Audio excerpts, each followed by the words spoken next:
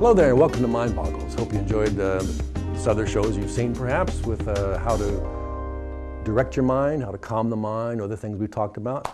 Today we're going to talk about the two powers of mind.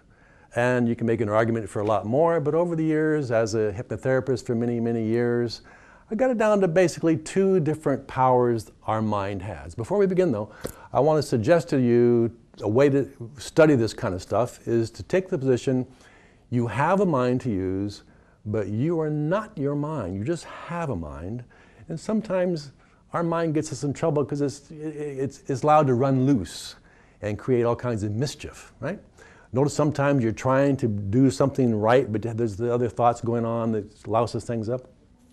Well, we're going to talk today about the two powers of mind, which might give you a little leverage of how you can use your mind a little more gracefully to accomplish your goals rather than allow your mind to sabotage you behind the scenes, okay? So the two powers of mind I want to argue for today is we have the power to give attention and the power to withdraw attention. For example, right now, while you're watching Mind Boggles, you might be making yourself comfortable, relaxing your jaw, slowing your breathing as you begin to relax and enjoy the show. So your attention for the moment is focused maybe on the television screen. But then all of a sudden the phone rings, your attention goes that direction. You're sitting there, things are good, and you think, well, popcorn would be kind of good. And then bam, you're up making popcorn. All these thoughts coming in all the time. And we have the ability, if we practice, to give attention to them or let them go past without paying any attention, right? But essentially our mind will give attention to something and withdraw attention. Let's say you love to bowl and you had a hard day at work, you're absolutely whipped. You just make it through the door, you collapse on the couch, you're exhausted, and you can't believe how tiring the day was. And a friend calls up and says, hey, how about we go bowling today? Bam, you're out the door, energy's gone back in, you're running and rolling. You give attention to fatigue, you feel the fatigue dramatically. All of a sudden you shift your attention to bowling, which you love, energy comes back, does it not? Right? So our mind very obviously can give and withdraw attention. That's not much of an argument. The next one is a little more complex and difficult to work with. In fact, if you really think about this in depth, this is going to take you a few years to get this one. The mind has the power to give and withdraw value, right? Give and withdraw value. Let me explain that. Look around the room, wherever you are, wherever you're living, and notice nothing you see in the room, nothing has value in and of itself. It's just stuff. It's tile, it's carpets, it's furniture, it's just stuff. And it's all made out of dirt mostly. But notice it's just stuff. It has, of itself, no intrinsic value. We create the value for all of it. Stay with me. Let's say there's a dozen of us, we go down to the ocean. Right? We're sitting there looking out the ocean and somebody says, wow, what a beautiful ocean. The next person had a friend drown. That ocean's dangerous. The next person's a surfer. Boy, I hope the waves are up.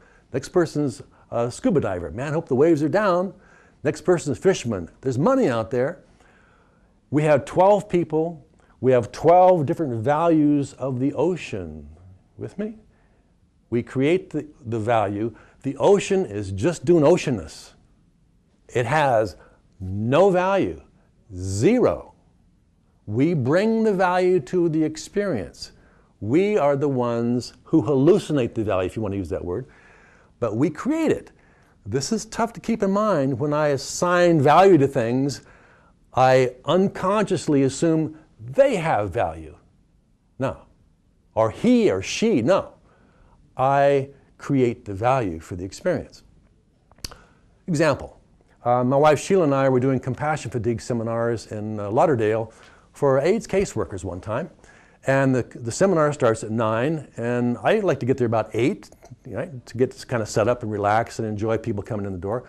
Well, we were leaving our little condo down there, and doggone phone rang, and It was a long conversation. Now, if we just drive like a maniac, we'll just make it to the seminar on time. We're zipping across Lauderdale, and the bridge goes up. Now, I'm stuck in the car with the bridge up, and I know I'm going to be late.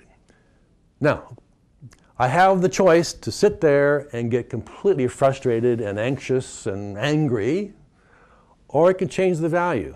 In this case, let me see if I can enjoy being late today. Let me see how the reactions of people. See who winds up being friendly and saying that's okay, other people being miffed, right?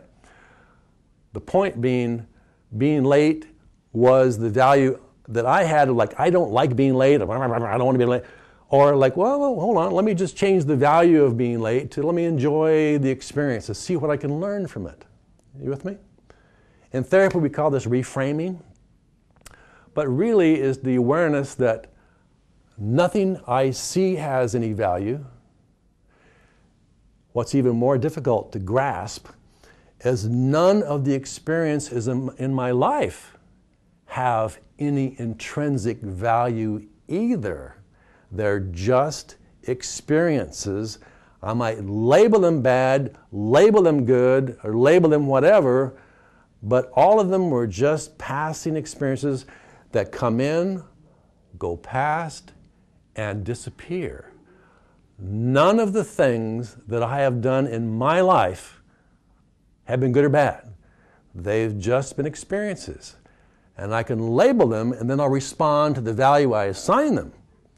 But I also, with some skill, can assign them different values, different lessons, right? Different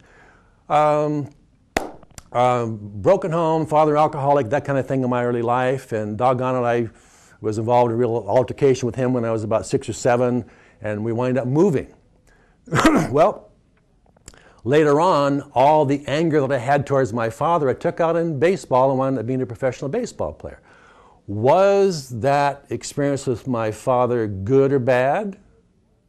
No, it was just an experience that was part of my integration of how all this life happens. But good or bad? No. Truly, and this is the tough part, is to notice these experiences are just experiences. With some skill, I can learn to assign them different types of value that are more useful than the values I may have placed on them out of habit or out of a memory or out of a trauma, as opposed to out of a learning experience. In review, 2 powers of mind. The mind can give attention and withdraw attention, right? Got that one, that's pretty simple. The tough one is noticing nothing I see has value, none of my experiences have value. I assign the value. The value is in here. It's not outside of me. Nothing outside of me has that power without my permission. I am the one who assigns it value, right? I take responsibility for assigning it value that's more congruent with reality, and I'm also assigning it value that I can learn from it to provide my life a new balance, a new growth experience. But essentially, the value is in here and in here. It's not out there. But that takes a little thought, a little practice. But to notice, as you realize, I have a mind to use, but I'm not my mind, and sometimes just beats on me out of habit or out of conditioning of how I was raised or the location where I grew up. All those kind of things that kind of jam us up out of habit. I can begin to go back and redesign that. Look at it differently. Reevaluate, essentially revalue the experience to bring it forward to today. What did I learn from that? What can I use to grow from that experience, right? And change the value of the experience to make it one that's useful for you. You don't have to go with all the patterns from the past. Those are all values you gave unconsciously, perhaps. Well, as you get skilled at this, let me go back and evaluate them and put values on them that might be more useful. Easy? Nope. Doable? Absolutely. But it's a mind boggler. Thanks for watching. Hope you enjoyed the show. Next week, we'll cover some other topics that might be really fascinating for you, I hope. But meanwhile, today, take care of yourself and see if you can help somebody else today. Be kind to somebody. And I'll see you next week. Thanks.